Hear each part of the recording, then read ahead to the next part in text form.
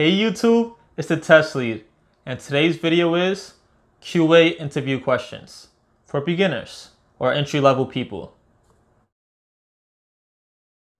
So if you're new to the field or just starting out your journey, you don't start preparing for interviews, here's a list of questions that you should be able to answer.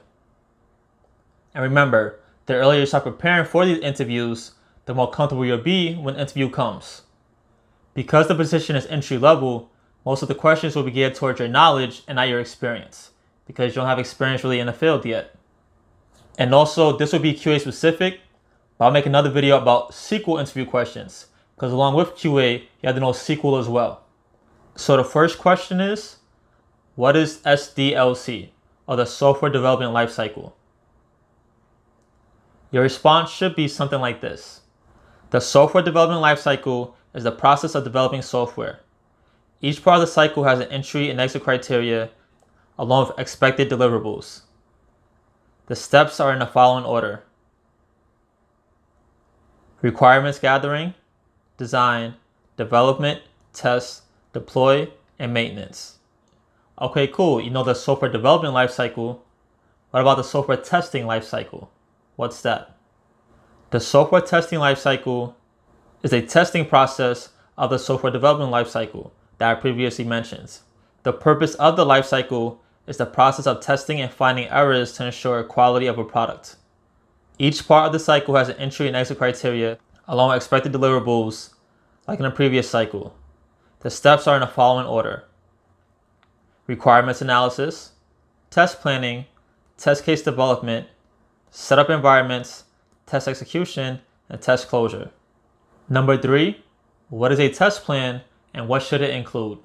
A test plan is a blueprint for running tests to ensure that software is working as expected. The detailed documentation include the testing scope, strategy, objectives, schedules, estimations, resources required, and deadlines for a project. Number 4, what is a use case? A use case is a description of how a person who is using a system or process will accomplish a goal. Use cases help identify test cases to cover a system. Number 5, what are some of the different types of testing that you are familiar with? For this answer, you can name a few of these. Just make sure you're familiar with them in case there's a follow-up question about it. So some examples include regression testing, functional testing, non-functional testing, load testing, integration testing, unit testing, black box testing, white box testing, and cross-browser testing. Number 6, what are some benefits of manual testing over automation testing? Because there are some benefits. For applications or features that only need to be tested once, it may be faster and more cost-effective to run a manual test instead of setting up an automation test. UI or user interface testing can sometimes be more accurate because you are getting the real feel of an end user experience. And finally, in manual testing, you may be able to see visually things that look off with a web page that an automation tool may not be able to capture. Number 7, what is the difference between functional testing and non-functional testing? Functional testing tests the functionality of an application and is based on the business requirements or specifications. It usually focuses on the input and outputs of a system. It focuses on if a user presses a button to submit a form, which is input, a test will confirm that the form was submitted and response messages were given to the user, which is output. Types of functional testing include unit testing and application testing. Non-functional testing tests the behavior of an application and is based on customer expectations and performance requirements. It usually focuses on the end user experience while using the application. It focuses on how a system or application performs in different scenarios. An example of a non-functional test would be, if 1 million people are using the application at the same time, does it still perform well enough not to mess up the end user experience? Types of non-functional testing include performance testing, load testing, and security testing. Number 8, what is a bug? A bug is any kind of error, failure, or unexpected response that prevents a software or application from functioning as expected? 9. What are some of the goals in your career? This is more of a fill you out question, so you have to take your own personal stance here. But here they're basically trying to just fill you out and see if you have a growth mindset and are going to take your job seriously and try to improve, or if you're just doing a job to pass time and collect a check every 2 weeks. Because that matters. That shows in your performance while you're at the job.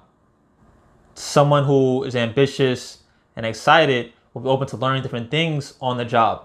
Whereas someone who's just collecting a check, they can do the bare minimum not to get fired. So an example answer could be the following.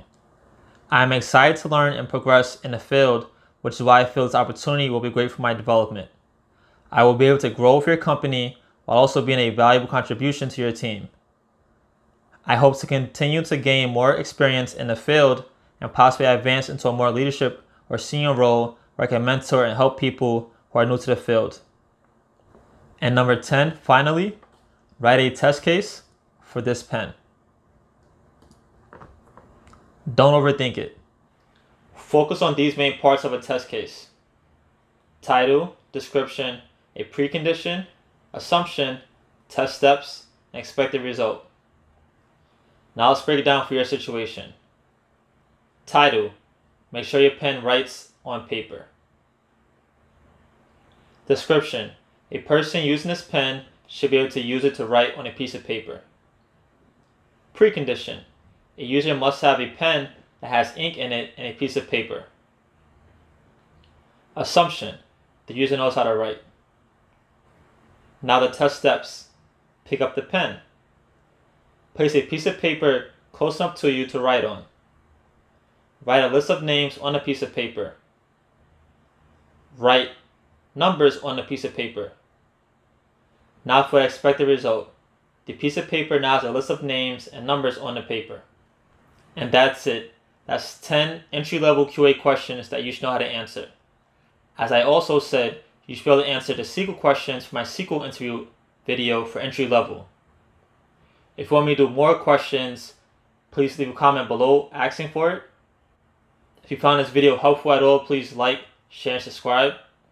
If you want another video just like this, please take care. Don't forget, subscribe to my email list. It's free. You'll stay up to date with everything. You'll get a discount on all my courses and get them first. And most importantly, don't forget to learn something new today.